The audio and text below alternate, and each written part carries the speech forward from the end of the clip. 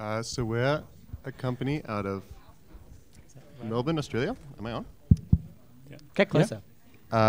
We are here with our game, a goose game. It's a game about a goose. Yeah. Doesn't have a name. Some would say doesn't need one. It's good enough for paintings and songs. Yeah. Good enough for a game.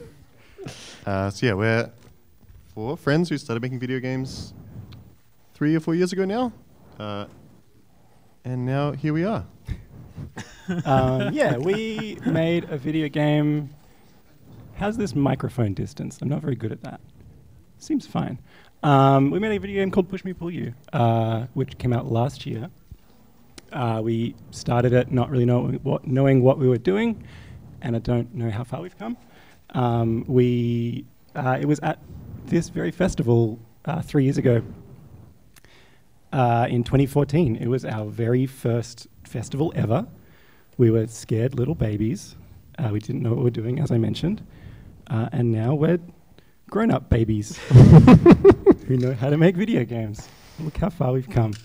And yeah, that's enough of that. We are now making this game.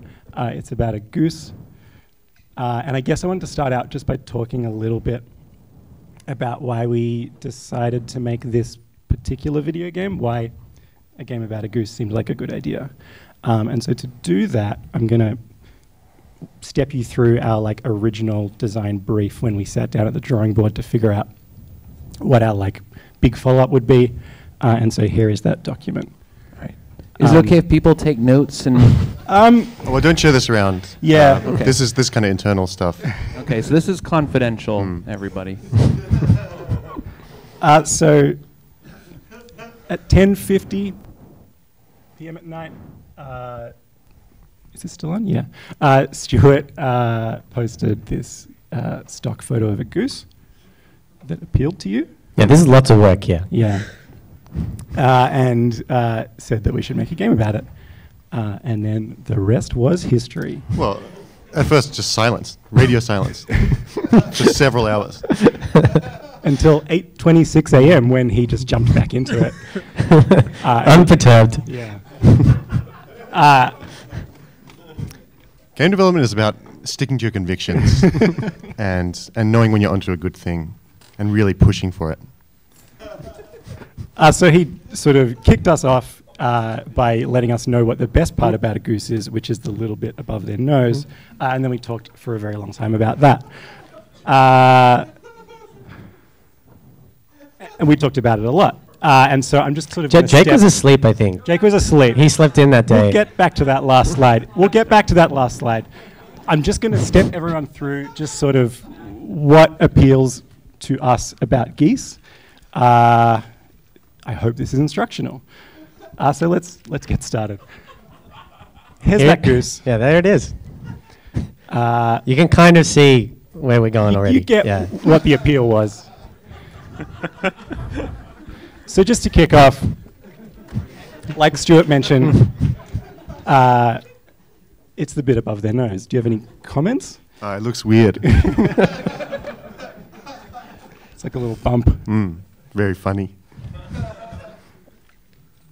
And then I countered with that maybe actually the best thing was their big chest, because it sort of pokes out a bit and then goes concave underneath.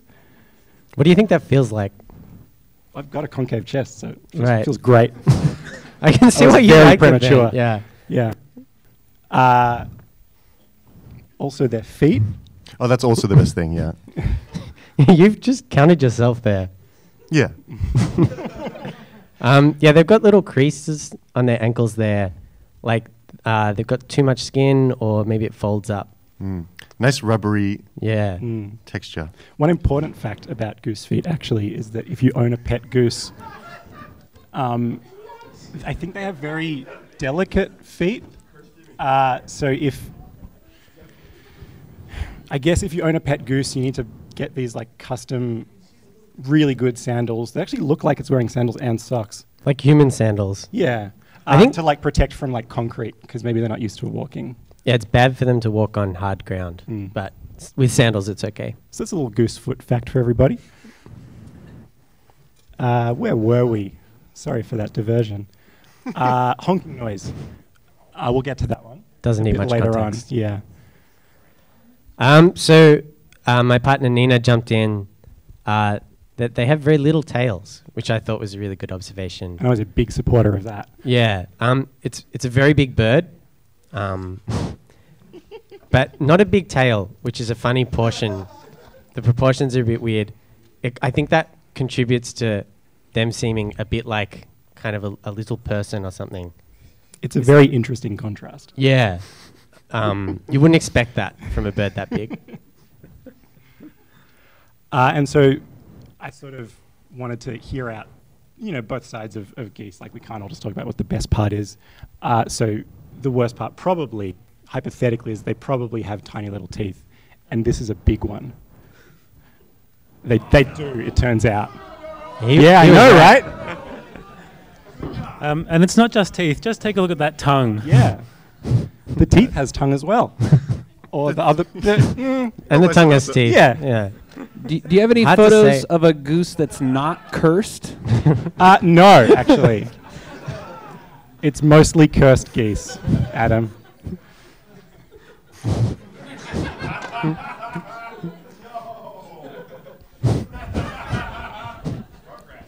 Yeah, those are actually Grandpa's dentures. There's a real caper that happens.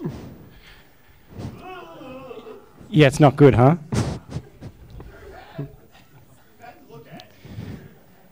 And then we sort of rounded it out by talking about the beak, which frowns always.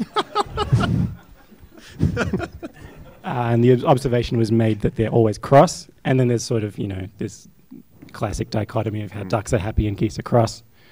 And we sort of thought that summed it up. It's inbuilt into the bill, whether they're happy or cross. And I think we really like this idea that geese are always cross. They're like, there's this cultural understanding. Everyone agrees that geese are just sort of the worst. They have this very particular personality. Yeah. They're a And bad animal. Yeah. And a reputation for that. And everybody agrees. Here's a couple of headlines. They're pretty rough. Don't write like this. Yeah. They can't help it. It's in their nature. This was on Twitter a few days ago. I'm not sure how real this one is. But Yeah. A really good thing about making a game about a goose is that if anything to do with a goose happens anywhere, then we immediately are told about it by lots of people. So it's good to be on top of that. What else we got? Oh, yeah. This was sent to us by an email a few days ago. This was locally from the El Paso Herald in 1920. Does anyone want to read this headline out? Goose blocks traffic. Police wagon called. Bird lands in city jail. So yeah, there was this large fat goose that was arrested here for blocking traffic because it was wandering around the residence district honking merrily. And that wouldn't stand. Automobile parties stopped to watch it. The streetcar line was blocked, and the police called the patrol wagon. The bird was given a lodging in the city jail. So yeah, we were like very, I guess, fascinated by this idea that geese are these like really aggressive, vindictive animals that sort of just exist to ruin people's day. And they're not dangerous or scary in the way that like a tiger is. They're scary in this really mundane way. Yeah, we've talked a lot about this, about how you're never going to encounter an actually dangerous animal, probably, in your everyday life. But you might encounter this one who's just like a bit vindictive or like... It's just wants to- socially bad. Yeah. Bad in the way a person's bad. Yeah. These are hooligans. And so that was kind of... Yeah, that was where we ended up when we decided to make a game, I guess. We sort of had this one sentence, and then the rest was history. Is that all our slides? That's all our slides. So we're done. Yeah. Yeah, let's open up the video game. Who wants to see a video game? Thanks.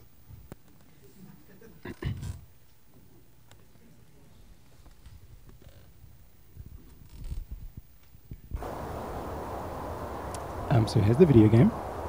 As you can, I'm going to do my favorite joke now. As you Everyone can ready? see, It's a video game about a regular gardener who's having just a normal day, really minding its own business, thinking about a watering can. Is that the end of the joke? No, they're walking over to the watering can, Uh-huh. and they're going to pick it up, and I guess it's just a game about this gardener. Oh, Oh, hang on, it's a game about a goose. That was pretty good, huh? Yeah, so our starting point, I guess, was to make a game about a goose, before we started building out a world, or like figuring out, what like the structure of the game would be, what its mechanics were, its systems, etc. We sort of knew we needed to make a goose that was fun to control on its own. And more than we had this very specific idea about wanting to embody its essential gooseness, its goosicity, through its controls, through what you can do. So we made sure, first of all, that there was this nice waddly walking animation. We wanted you to be able to crane your big long neck around. That's good stuff. You can flap your wings, and you can flap them a lot.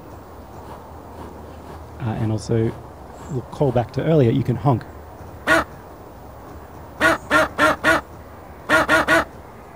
And you can also do all of them at once.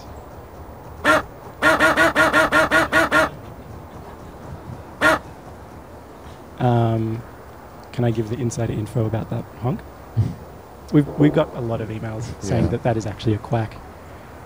It was taken from an audio file, which was titled Geese Honking, and we kind of scrubbed through most of it, and we're like, oh, these sound really bad.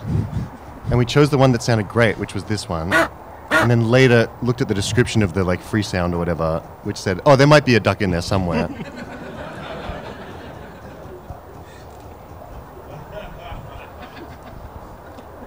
Has anyone seen a goose before? I Out of us all? Yeah, Yeah. probably. Coming here, we realized everyone in the northern hemisphere seems to know about geese. We thought they were just in cartoons or something. Yeah. This is mythical animal to us. It's very embarrassing being asked by a bunch of journalists whether what our worst goose experience is or something like that, and having to be Pelicans. yeah. We don't have them. So the other half of the design was that you're a goose who's horrible to people. So we had to make these people to be horrible to. That was the other half. We made a goose. We had to make people. So there is a person here, but we'll have to find them. They're inside. So I'm going to get Stuart to lure them outside. I won't talk too much about all this stuff, but once the person's around, we can take a look at them. There they are. So Stuart's lured them out by turning on a sprinkler.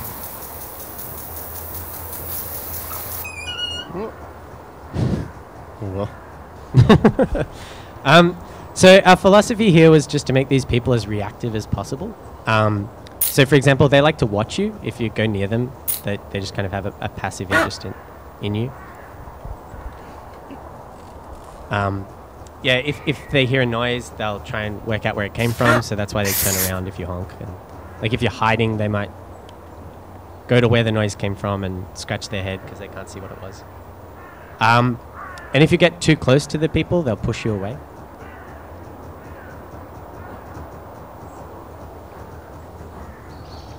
We kind of see it a bit like when Mario's on fire, if that makes any sense to you. Kind of runs off without you being able to control it. And above just kind of honking at them and flapping at them and generally kind of running at people and being a nuisance, we wanted to make some way of interacting with the people. We wanted to make kind of a symmetrical action that both you and they perform. So to do that, we added these items to the game. So it's full of little props, like this watering can. So you can pick up the watering can and move it around, and so can they.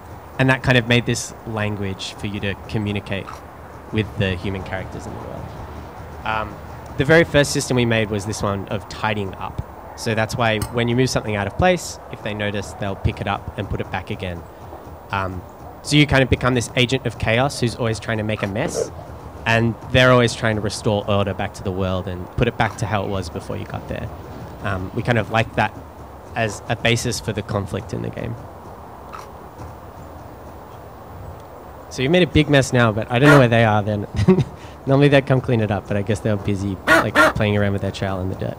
Yeah, so if you honk, you call them over, and maybe they'll see the mess, and eventually they'll come back and clean it up. They're a bit slow, but eventually they'll clean up that mess, I think. We also wanted to make some objects a bit special, so we made some uses for some of them. So that trowel that the gardener just picked up before and is now put down again, they like to use that to do some work. They trowel around in the dirt. And I think we mainly like that just because it kind of adds this like extra layer to the joke. Not only if you've hidden something that belongs to them, you're now depriving them of being able to do their labor or something. Yeah, it's infinitely funnier to bother someone whose job it is to put up with you than it is to just like... Yeah, they're not your babysitter. They're trying to get some work done. Yeah. You're very much in their way. Is now a good time to show the panda video? Yeah, right. Here's a big touchstone for us. Yeah. So, I don't know exactly when we figured it out, but we kind of had to make this character. Yeah. They're trying to get something done, but they kind of have infinite patience for these nuisance animals, or nuisance animal. And we think that this person is maybe exactly like our gardener.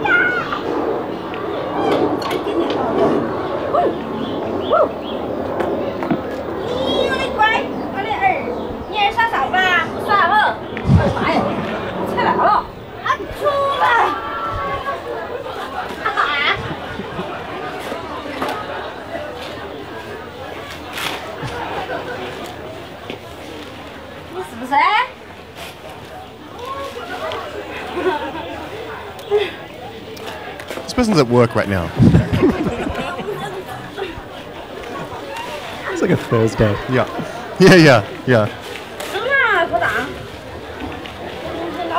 She's probably like pretty hungry.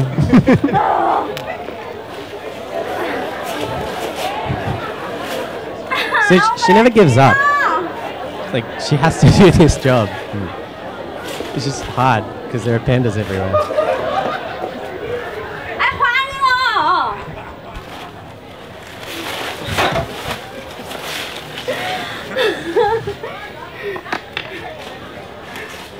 How long does it go for? Yeah, there's something about dealing with a nuisance that lets things never really escalate. Like, this woman just has to put up with these pandas for as long as it takes. Yeah, they don't get put in panda jail or anything. Yeah, she has no recourse. She has to... She can be smart and like try and distract them or something, but there's no way out of this situation for her. She really... The pandas have to be here and she has to get all these leaves out.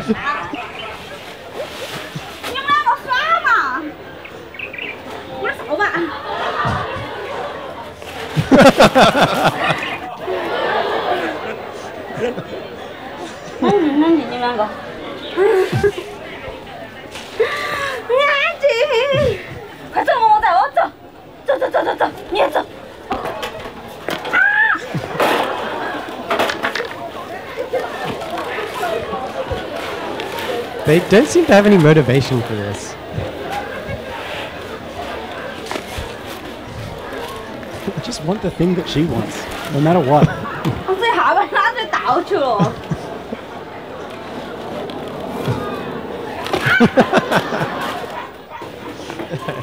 Should we go back to the video game?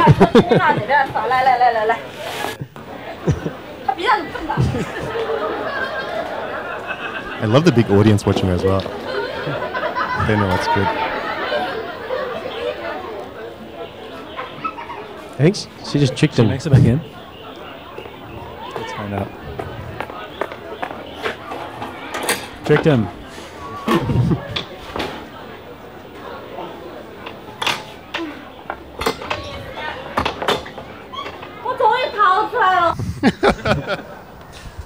So yeah, that's kind of what we're hoping it's like dealing with this goose.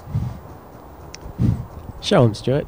Well, yeah, so like the game kind of became a bit of a stealth game. Like the mechanics that were emerging were we had this kind of system where you would create chaos and it would get cleaned up, and that was fine. But there wasn't the kind of like malice that Panda video, I think, especially has. There wasn't the kind of like you're inconveniencing someone, but you're not really like ruining their day or anything like that. So I think having these kind of more stealth game mechanics really lent itself to the game, not only in terms of just like what it would be fun to do as a goose, but also just the fact that if you're going to make a stealth game, we can make the one where it doesn't always have to escalate into violence or fail states or anything like that. Like, just like that woman, you always have to put up with this nuisance. You can't, there's no kind of way around it. You can't kill the goose. Yeah. You can't shoot the goose. So we also tried to make a bunch of objects have special things going on. Oh, this flower's got something special. This flower, when they put it back, they like to replant the flower. So that kind of gets them to look away. And maybe if you're lucky, you can like steal the keys or something. And the keys are a bit special too because they live on the gardener themselves. I think the reason why we had to do that is because originally we were kind of like, oh yeah, there'll be all these items that are kind of harder to steal. And we weren't quite sure what that meant. We thought maybe like, oh, in a video game you might have a guard a doorway, and then what's inside that room could be the big loot that you really want or something. But that didn't really work because this game just has one character in this garden. So all you have to do is wait for them to walk away, and then you can go anywhere you like. So we decided to make the like special items, the ones that you really want to steal that are kind of hard to get, just live on the gardener themselves. That way, any time that you want to take them, you always have to go up to the gardener. It's like, rather than putting the gardener guarding the thing, you go to them. I think the other kind of thing that was really informing our design when we were thinking about this was it was not so much what kind of emerged naturally, but like our preconceptions of what we wanted to make after Push Me Pull You. Lock him out. Oh. Close to go there. So yeah, like kind of as we were showing before. Huh? Yeah. So kind of as we were showing before, with just like the goose's verb set, I guess. The kind of very few goals we had coming out of Push Me Pull You was that we wanted to, I guess, work in 3D, work in third person. We wanted to have like a real character-based game that was very focused around you almost performing as something. A lot of the conversations we were having at the time was like how nice it was to kind of puppeteer this character. And like a lot of the games we were talking about, like maybe like Mario 64 was the one that kind of came up most.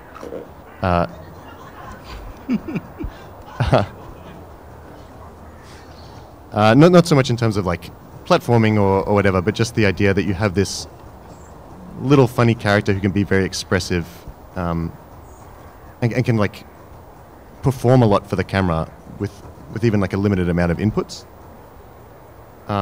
Yeah, just a game where it feels nice to be a character. Yeah. In like a really versatile and interesting way. Yeah. In the way that in Mario 64, you've got an Nintendo 64 controller, but you can like do 6 kinds of jumps. You can dive like mid-jump through the air.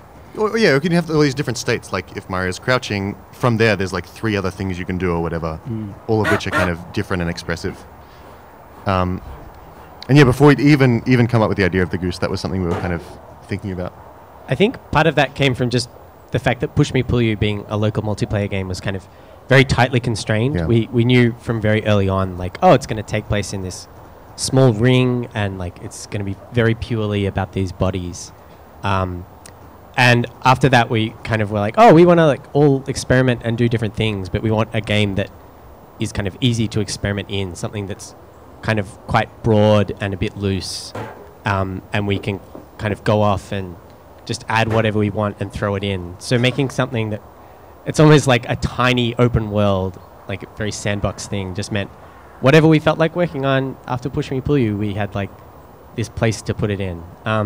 So we actually did an experiment making kind of a tiny third-person character game while we were thinking about things like Mario 64. This was like a month before we started working on the goose. Yeah, this is the preceded the goose by a tiny bit. So instead of making a game about someone or a thing that was yucky, we wanted to make a game about the nicest little boy in the world. Who's that boy, Jake? Who's that? Stu, this is Pinolo. Introduce me to this boy. He's got a nice little red hat. Mm-hmm. He's still just 2 colors, Mm-hmm. just like a goose. Red and white this time. He's a bit cheeky, but only unknowingly. He'd be conned into something, I think. And he just likes to run around. He's got a maze. Yeah, so this was our attempt at just like making. I think originally we'd planned to make this kind of. It was just about puppeteering, which I think is where we kind of like landed on this kind of Pinocchio-like character. So he could. He had a bunch of little verbs, like he could sit down, I think.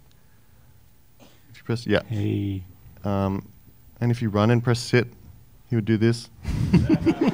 And yeah, the kind of idea behind this was that we'd have all these verbs that kind of fed into each other. They'd always like, all these weird like context sensitive, like maybe you'd sit and then you'd move forward and he'd roll around or do something like that. Or if he was lying down face first, if you rolled around then he would roll around in a bit of a cone kind of shape. But yeah, trying to get that kind of expressivity. It's very hard. Yeah. Well, yeah, it's hard, but it didn't. We worked on this for maybe like a couple of weeks or something, and it just never really. A design beyond, wouldn't it be funny to puppet this guy, never kind of emerged. I don't think we really had any ideas of what this person would do apart from be Pinolo. Yeah. So I think that's when we're like, hey, remember that stock image game that we joked about being a game that we'd work on? What if we really did that one? And I think when you grow up in Australia, you grow up with a bunch of English television. So this is kind of And influencing the setting. yeah, Postman Pat, and his black and white cat. this is the kind of thing that we grew up on as kids. Early in the This morning, weird just as day is pastiche of English dawning, life. he picks up all this the is what we thought post England bags was. in his van. Yeah, there might be a goose in here somewhere even. Postman Pat, Probably. Postman Pat, and his black and white cat. That's what they're like over there. All the birds are singing, Uh, and the day Yeah, there's this lovely thing about all of these shows, kind of quite provincial and quite cartoonish and full of these very archetypical characters whose like job sort of defines their whole being. And I think we were pretty drawn to that in the goose, and we started working with this idea that had this image of this goose invading this town fair, like this massive event full of people, all having their little jobs and things to do, and you as the goose were this agent of chaos, like entering this space and just causing havoc. Is that how that starts? This is the first ever Thomas the Tank Engine. And we were watching this show called Brum, which is about a nice little car. It's a magic car. Yeah. Brum's a magic car. And there's this fantastic thing of just all these great characters. We wanted we wanted like a village of these people that the goose would sort of invade, and we're working towards this very lofty thing. So we already decided what we're making: open world, sandbox, big human characters who are very interactive, and we'll have hundreds of them. It'll take like a year to make. And as we're working towards that, we kind of realized that was a pretty full-on goal to start off with. And yeah, we had this space, like this garden, that was much bigger than what's in the game right now. And we had a gardener and a few other people, and it just was a bit of a mess. And like they would know when you took their stuff, and they'd go and get it and bring it back.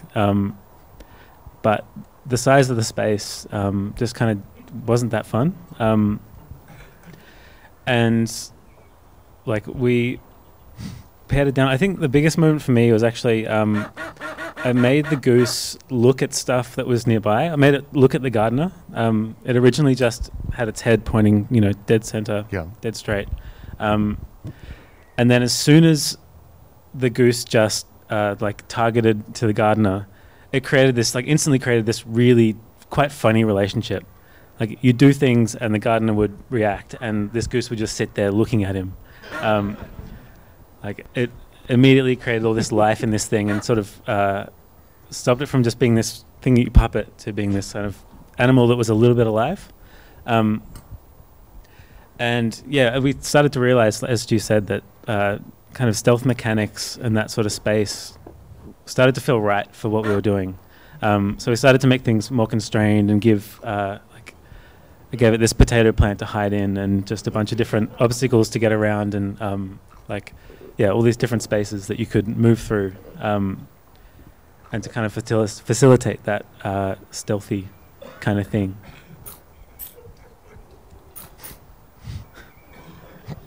And I think because stealth games are already kind of comedy games, like the things that you do in a Hitman, the big assassinations, I guess, often sort of read like practical jokes.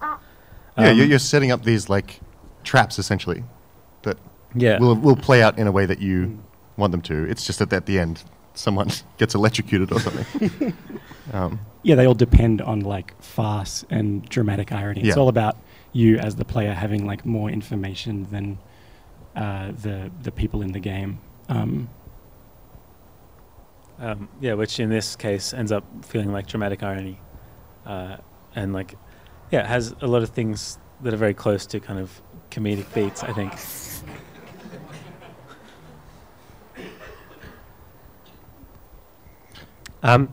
I think in lots of ways, having an animal as the playable character has made it a lot easier to make this believable human character. If these sorts of situations ever happened between two people, I think they'd be quite extreme. Like even in this mundane setting, like if I went into your place of work and started just like picking up everything, If you put someone's rake in the lake, for throwing it on the ground, like you'd probably get mad at me and you'd have to express that in a way that's either quite nuanced or alternatively quite violent, if it was anger or something. And I think that is part of the reason why it always seems a bit absurd when like you try and put this believable character in your video game and then like the player walks in and they're like jumping on the table and just making a mess and they're trying to make it seem normal. That never quite works. Whereas the range of reactions that we could do as a small team kind of fit better with the range of reactions that someone might have to an animal. Yeah. So it's both like being an animal fits better to what you can do with a controller, but also just has this like narrow range of responses where they're like, oh, it's a bother, but it's here. And I think because it never escalates to like killing the goose, it creates this really resilient relationship that the gardener puts up with everything you throw at him.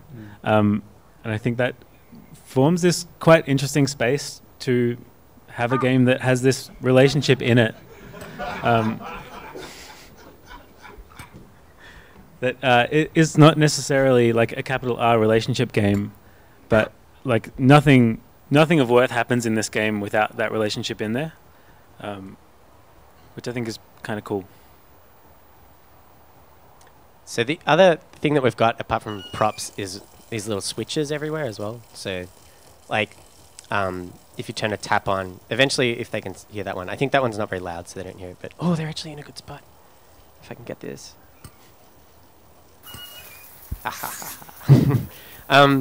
So these switches, they're both used by the gardener and the goose as well. So again, there's like a symmetrical system that lets the communication happen both ways.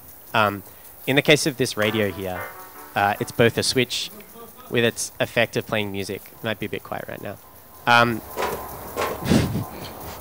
Where's it going? Oh, the water's on still. Yeah, they have funny priorities sometimes.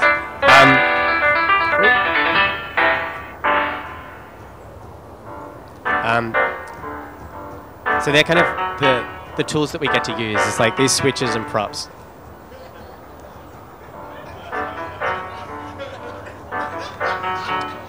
Big part of making a good comedy stealth game is that your NPCs are allowed to be dumb. It's fine. They can Yeah. run around all day. No big deal. If a guard did this, it'd be a bit weird. But they just work here.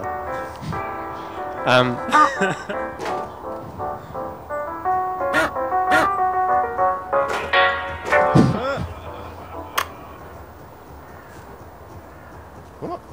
Yeah, again, that tap's still on. We'll get to the tap. Is that our entire game? I made some questions. I mean, I know the audience has questions, but I wrote questions for all you three as well. Oh, and I wrote questions for you as well, Nico. What's yours? All right. Call his bluff. I'll say mine after yours. I wanted to ask who came up with these little lines that are everywhere in the game.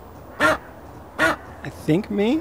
I think the first thing we sort of we're working in this very like this graphical style, which was a big pile of polygons with this very flat shaded aesthetic, and I was a bit nervous that that is sort of becoming this kind of house style, and so I wanted to give it some sort of, I don't know, just like cartoonish crunchiness. I want it to feel graphical in the way that like a newspaper strip comic is graphical. And so, yeah, there's sort of these like little white scribbles dotted around the whole thing, which is one, like a very like easy shorthand for like giving insight into how these mechanics work. But also I think just give it this kind of layer of cartoonishness that I think lends itself to this like cartoonishly comedic game. Does that answer your question, Nico? It does. Thank you. Thank you. You're welcome. And I think once we kind of developed that style a bit, it became really useful as like a way to kind of do UI that's in the world. So like the little lines to highlight when you can pick something up. How did you describe that? It's like in a cartoon when they want to show that someone's like holding nothing. Yeah. Well, yeah. If someone in a cartoon released a big silver platter, but there was nothing under the silver platter, there'd just be a few little lines. That's what cartoons look like. Yeah. And it also let us put like a big drawing on top of the gardener's head about the thing that they're thinking about. Yeah. Which really helped because they're kind of complicated. Like they have a lot of different things that they need to respond to and do, and it can become really hard to keep track of like what's got their attention now. Why are they walking over there? But if they're scratching their head and there's a picture of a carrot, you know it's because they're confused about the carrot. And then you get to use that information to manipulate them. Did you have any other questions, Nico? I do, but I reckon the crowd will have better ones. All right. You hope. Yeah, can we throw it open to questions? Hang on 1 second.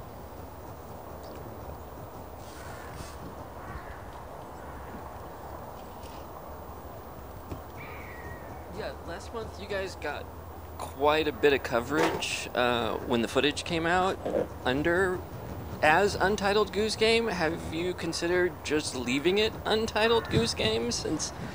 Oh yes. Okay. Wouldn't that be easy? Yeah. And it also seems like it fits in kind of a meta way. Can you expand on that? It's fucking funny. That's the meta. Yeah, we were saying how like it's very easy to get a bunch of like tweets responding to your trailer or whatever when like everyone just wants to suggest a name for your game, because that's like it's kind of the one bit you could actually tweet at someone that they could actually use as a part of their video game. So we'll be calling our game Metal Goose Solid. Yeah. Oh wow, I haven't heard that one yet. I bet you guys only got one of those total. Actually, quite a lot of people said that. How long did you spend working on this prototype? And please say 6 months or less, otherwise, or say 6 months or more, otherwise I'll just cry forever. Like how long have we been developing this? Yeah. It's almost exactly a year. Oh, thank God. Like, okay. Yeah. Okay. Very part-time for Great. about a year. Great. Yeah, Thank you. Yeah. Did you consult with a lot of goose attack victims when thinking about like what type of subject matter to put into this project? Oh, I feel like we are really only just realizing now that geese are a part of people's lives, and maybe we haven't handled that with such sensitivity. I can say we're rectifying that now. We've got an invitation from a friend of ours who works at a children's farm, like near our offices, who's invited us to come and have a little field day with the geese. So maybe we'll get some kind of first-hand experience. So notice the gardener kind of disregards whenever you drop a carrot into the basket. Is there any kind of hidden functionality of helping the gardener? Being the friend of the goose, or the friend of the gardener. A black swan. So yeah, this is something we have like kind of disagreements about a lot. I think is the idea, like how helpful can you be as this creature of mostly malevolence? Like, should there be opportunities for you to actually help out or be kind of like friendly sometimes? Get in the hedge. We'll just take a little moment here for this to resolve itself.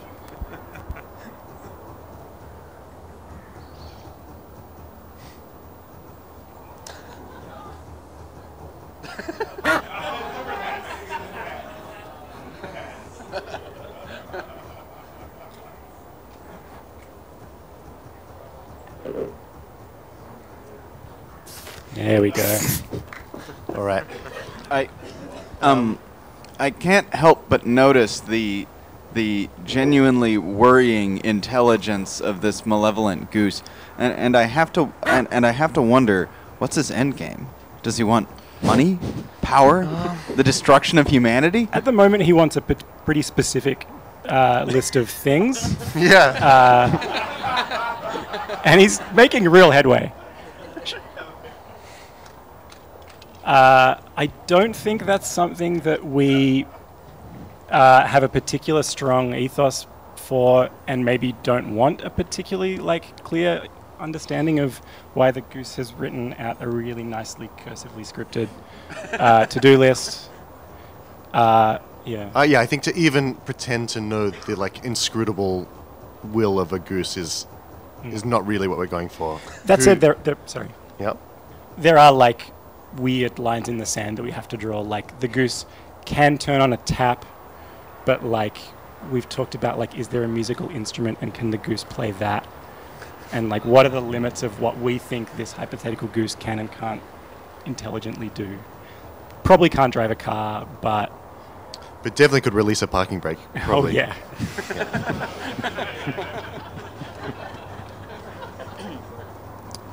What's the how do you visualize the final product? And will you ever join a band of geese and attack people together? Is it a multiplayer game? I don't know if we're ready to answer that yet. We might have to be super vague. I'm very sorry. It will probably be released at some point in the future, and it will be maybe a little bit bigger or smaller than it is at the moment. You heard it here first, folks. We're working towards putting more people in the game. Yeah. We hope for some kind of storybook village, like those TV shows that we showed you. Yeah, the more that we can execute on that big dancing parade of specific people with interesting jobs and stuff. Oh, they'll dance? Yeah, they'll dance. Yeah. Okay. Only when you get the little trumpet. Which it can't play. Are there plans to accessorize the goose? We've talked a bit about this. It didn't come up in the goose semiotics bit, but in that list of sort of us riffing on the goose, one of the things is that it's only two colors. It's orange and white. And I am nervous about messing with that beautiful iconography. I think the only way that the goose would have an accessory is if it posed in a goose statue contest and confused people, and they thought it was the best goose statue, and it won a little prize and would get a nice blue ribbon. That's probably the only case that the goose would wear something though. Also, maybe it like runs through like a big laundry string and like has like a very large like brassiere on its head. Oh yeah. I forgot that one. Yeah. Those are the only two situations. What do the other goose verbs do? Like flapping? So it's not in the game right now, I guess, because it was way too overpowered. Yeah, it wasn't quite right for this build, but in some iterations of the game, and hopefully it's on its way back in, this just kind of makes you a bit more threatening and kind of intimidates people, making them keep a bit of distance from you. Particularly if you can like charge at them and honk at the same time. But we're doing this thing where we know what we want the goose to be able to do, and then we have to like retrofit how that should actually be justified in the mechanics. Yeah, I think I'd hope for the gardener to react to each individual thing that you can do like fairly differently. And at the moment it's just not happening like we hope, so we took it out. Yeah, with that one particularly. The honk button's very useful. Like, just having a get someone's attention button is a really nice thing. Like, particularly if you go to one hiding place and then like you can get them to come over while you leave and like kind of swap places that way. But yeah, part of our design philosophy with the human character is that they're kind of a mirror of your verb set. Whatever you do and whatever kind of combination of things that you're doing, we just try and find a way to make them respond to that. And that ends up kind of justifying all these different parts of being a goose that might not map so well to traditional video game verbs. I think that's about all the time we have. Cool. Thank you guys so much. I do have one last question. Does it have teeth?